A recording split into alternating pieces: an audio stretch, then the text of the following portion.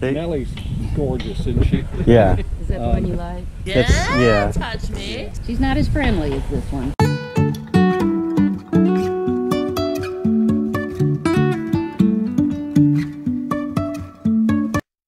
Welcome back to the channel, everybody. If you're new to our channel or if you just subscribed, my name is Kevin. And I'm Dan. And together we're Compass Roadz, and we appreciate you coming back and watching our videos. And in this video, we're going to share with you one of our favorite harvest host experiences that we have. This was the first time we used a harvest host at a farm. It was the Shady Brook Farm Alpacas in Lancaster, Virginia, hosted by Mike and Glo Engle. So in this video, you're actually going to see a lot of their alpacas. We're going to have some film in there, but you're actually going to see us interact with those alpacas as well a little bit, and we get to learn a little bit, and you may even see one spit. So I hope you enjoy this video.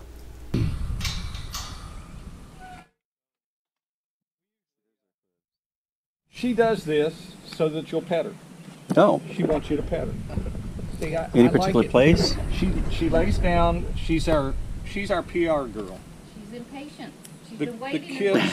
She's been waiting for you all morning. It takes a while to warm up, but boy. Boy, she's ready today. She loves everybody, and she just loves to be petted. Kids love her. Isn't that nice and soft? Oh How yeah. soft they are? Does she like her head petted? No, they No? generally are Okay. shy about their head. But they love to be petted, or she does anyway. No, they're a camel. It's a camel. Oh. They're from the camel family. Okay. That's And why they lay like that. That's how a camel lays. that's how a camel, They lays. push. And They can get compact if they want. Yeah. they can. They like to lay. In fact, a lot of people haul them like this in their minivans. They just put them in the back and they just push like this, and away we go. And this one's name is? This Quinn. is Quinn. Quinn. Quinn. Well, Quinn, I don't think that you are RV ready, so. Yeah. Oh, yes, she is. Aren't she? Might be hard to potty train. They go in one spot. Are you a Pick up good girl? big eyelashes. Oh yeah, big eyes and long eyelashes. One of their endearing traits. So they're from the Andes Mountains, Peru, South America. They were developed for their fleece, for garments. I'm not going to touch your head, though. And of course, they're the small version of the llama. The llama's 450 pounds. These guys are average about 130, 125, 150. So when you, I don't want to share them, Yeah. whatever. How long does their coat get? We'll show you. We have bags of fleece up here, and we'll show you what it looks like when it comes off of them. But generally, anywhere between 4 and 6 inches. We shear them every April, once a year. And they were just sheared a month ago. They were sheared So 1 now we month have ago, any fleece right almost now. exactly a month ago. So this is Missy, and you can. I just like for people to feel how soft she is. That's why we harness her up. The way it's sheared even looks like a sweater. It is. With the rows. This is incredible fleece, and And they're hypoallergenic, right? Yeah. they are. There's no lanolin in this like there is on sheep, on wool. So it's so much more environmentally friendly to process this, because we don't have to use all that, all of those detergents The harsh chemicals. and the chemicals that are necessary to clean it. It comes off the animal, and that's how they process it. You don't really have to do anything except clean the debris out of it. Well, when it goes to the mill, they wash it. Okay. She's fun. What happened? What happened? I just like their bowl haircuts, too. Yeah, they don't like their heads, but you can see this. This is amazing. How, if I can get it in the sun. We have a hard time brushing Ava. I can imagine trying to... Well, We don't ever brush them. You don't? You don't touch them. really? Oh, wow. It's not necessary. We show these animals. They go to the shows, and they want you just to bring them in just the way they are. Yeah. In fact, if you did brush them, you'd be disqualified. She's usually the more inquisitive. I think she was the one that was following you yesterday She's as well. my pet. She's, Yeah. she's always been She's friendly. spoiled rotten. Yeah, that's why she's fussing like that. But rarely do they come out as tame as this one. But she started right out. Yeah, tame. she's been a real tame little thing, and and she's probably the best animal.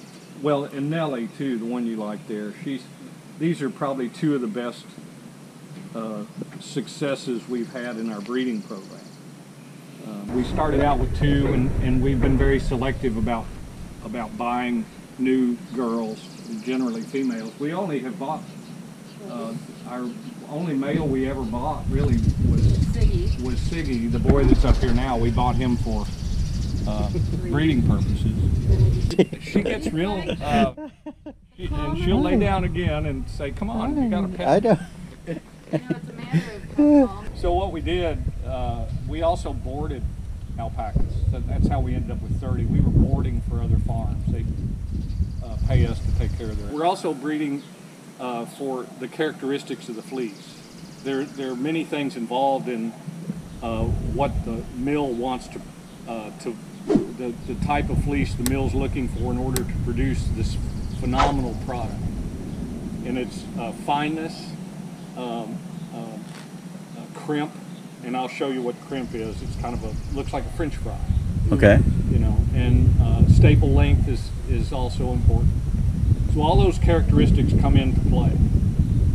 The key and the trick to this, and what's always been interesting to me and a lot more difficult than I imagined, is the husbandry end of this, and comparing her genetics with the genetics of a male, and deciding if that male is going to improve her cria, her baby, the fleece of that baby.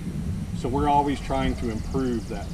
We want to breed to a male that's going to we're not breeding down, we're breeding up.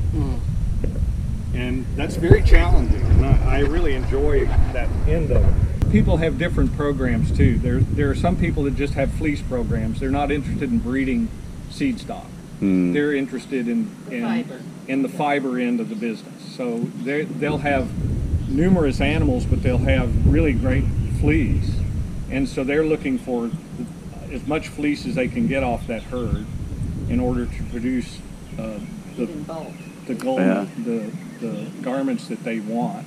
And you know, they're looking at a specific end of the business.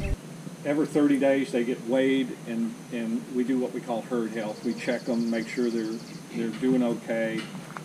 We fecal these animals every 8 weeks to look for parasites, and we treat for parasites.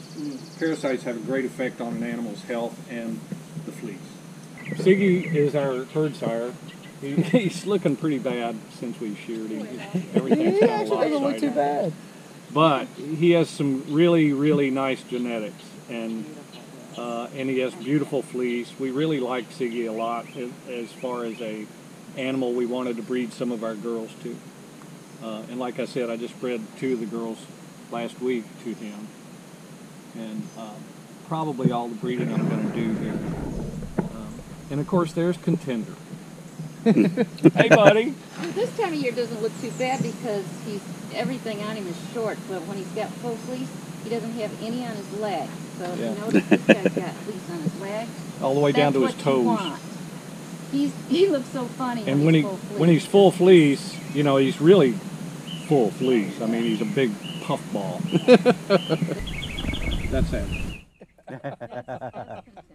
You got a treat, Mike? Oops. Easy now. So he just fits just to be contrary. He's just an ornery guy. Now he'll come over and give you kisses, and he's fine as long as you You'll don't know when he's going to spit. do like I did. And then He'll send a warning shot. And he'll bite your toe. You know, he wants. He's great. I like him a lot. You're my buddy. See, these are not having a gray blanket either. The rust spots is what I call them, but they're actually brown spots. Is that the warning shot he just did? Yeah. I'm not touching him again. We probably don't have a real good relationship. He likes me. He likes men better than me. This is what we call first, and this is what I was talking about the characteristics. First of all, the fineness, which, you know, see how fine that is? Yeah. It's just like spider web, you know? It has the crinkles like But a then French the fry. crimp is really important. Well, Yeah, the crinks. I don't want to say important, That's but what these are. Yeah, it's, that's the crimp. it's something that we try to produce along with the staple length. That's what And it's you hard to want. see the staple length here So because the does this shears show up- sometimes don't does the get it. You know, so you may look at one clipping here and down in here. There's No, but you know what? it's It even acts as a longer. memory. Now, do you shear them yourself, or No, do you we have have someone? a shearer that So it comes makes from stuff hang really New well. Zealand. Once a year, he comes here and he travels all over the United States and follows Isn't it the gorgeous? I mean, season. I've So gotten yarn made we had out a of her standing yet, but she's date only with him 2, for April and we 15th every year. We sent the fleece And he off would come to here and show shear our last animals year, so and we didn't all the use last animals in year's, this we did area. the same this year. Yarn made out of those It guys. takes about 5 minutes to shear an animal, not very long. That's fast. A year to grow it, 5 minutes to take it all off. Which is Yeah, good 'cause they that's the don't like truth. So thank you for watching this video, and again, we want to thank Mike and Glo Engle for being such wonderful hosts at this alpaca farm. So if you're considering a unique harvest host experience, please check out this farm. The details will be in the description below. And also, if you're not a Harvest Host member, the details on how to become a member of Harvest Host will also be in the description below.